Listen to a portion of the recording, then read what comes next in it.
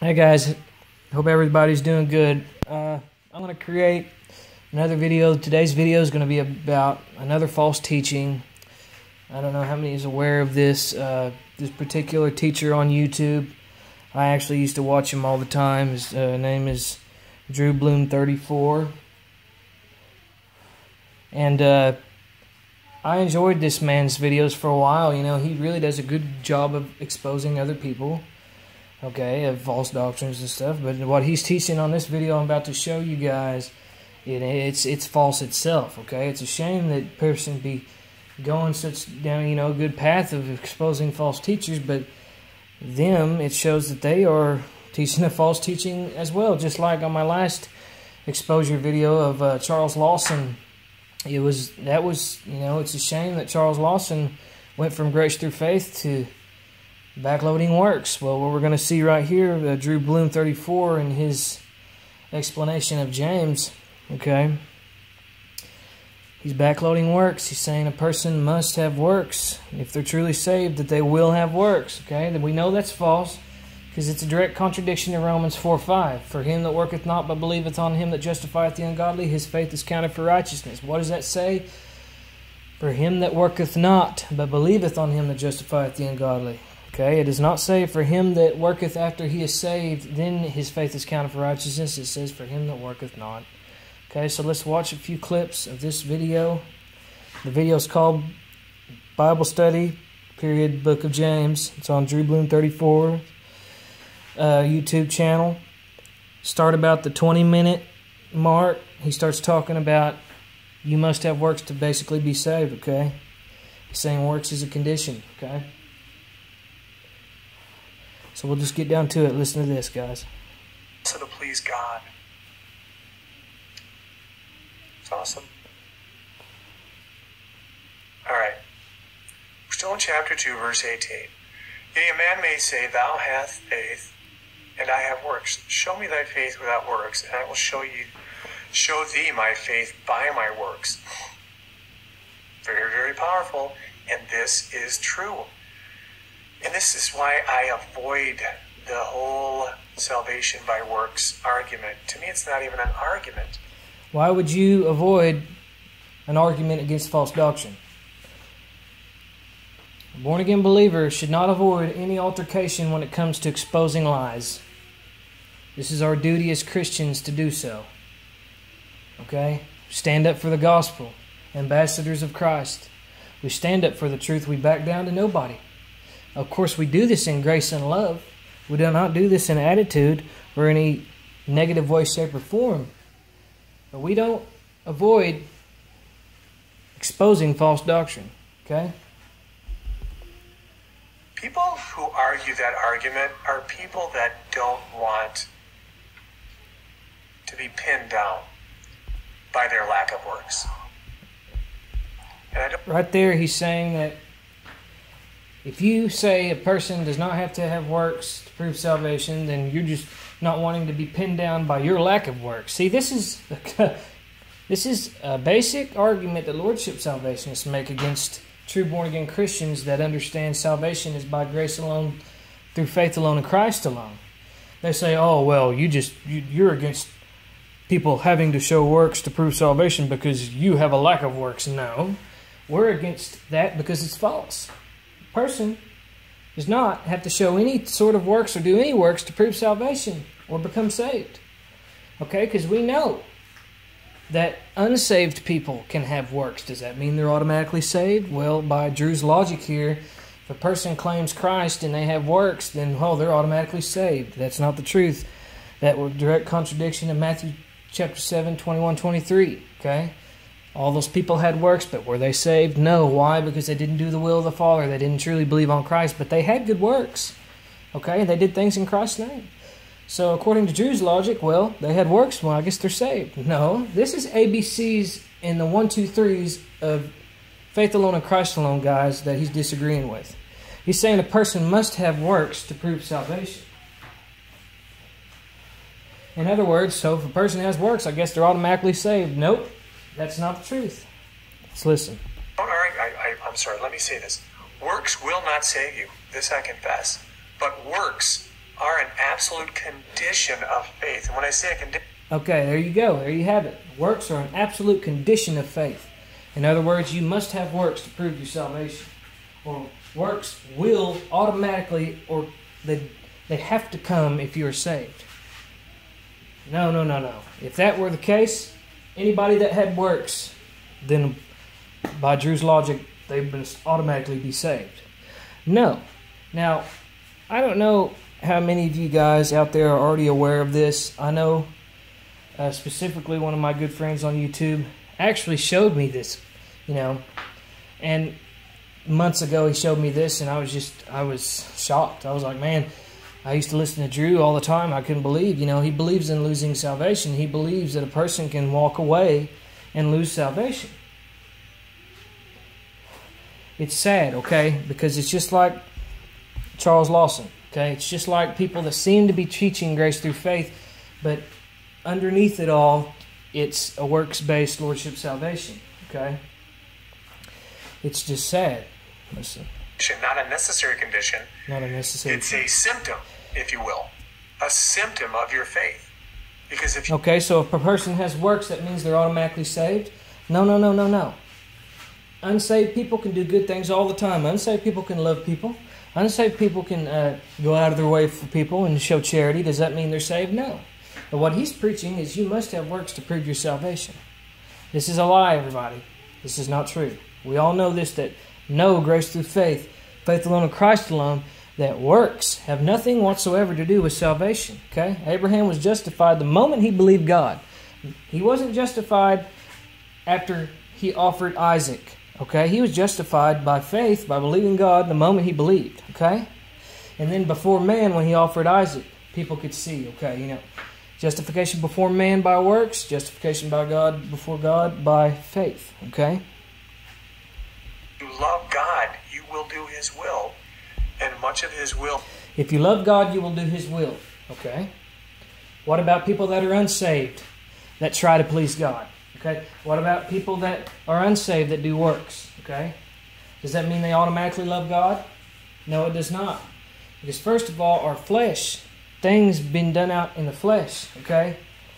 That cannot be brought into trying to prove that you're saved. Because the flesh, an unsaved person can do all kinds of things in the flesh. That doesn't mean you're saved, okay? We love God with our born-again new identity, our born-again spirit. We love God. Even in the days that, your flesh gets the best of you. You may not be doing a thing for the Lord. You may not feel like doing anything for the Lord. Does that mean you automatically do not love God? Your flesh doesn't love God, but your born-again new identity, who you really are in Christ, that is the part that loves the Lord, the true you, okay? But what he's saying here is you must have works to prove you're saved, okay? I want everybody to see this, okay? It has to do with charity and helping and loving and going out of your way, which just happen to be labeled works. But to the people who have faith in Jesus, they're really not works. It's a natural condition. Okay. A work is a work, okay? A work is not a faith, okay? Anything that's not a faith is sin, okay? Works is anything you can do rather than faith, okay? Naturally, yes, by our born-again spirits, we love the Lord. He is in us. We are in Him, okay? We are baptized in Christ, okay? But looking at our works and our physical things, that is not what we look to see if we're saved. That's what this man is saying. But you must look at your works. Do you have works? Are you doing works? Well, that means you're saved if you are. That's a direct contradiction to Matthew chapter 7, 21, 23, and all the faith alone scriptures in the Bible. Okay, guys?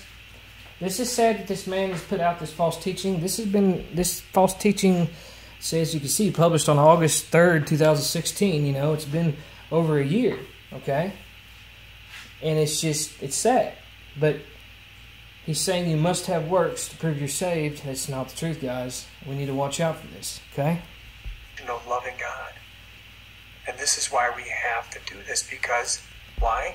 This is why we have to do this. See, you have to do works to prove you're saved. Okay? People need help. That's true. People need help. That is true. People are hurting. But unsaved people can help people too. So does that mean they're saved if they're helping people? No, it does not. Okay, he's basing his salvation off of his works. Oh, well, you can say you believe in Christ, but let's examine your works. Well, if you examine everybody's works, well, everybody's going to go to hell in a handbasket because nobody is perfect, okay? It's about faith alone and Christ alone. It's not about what you're doing or what you have done or what you're going to do, okay? That's basically this video, okay? It's not going to, per se, save you. Works don't save you. That's true.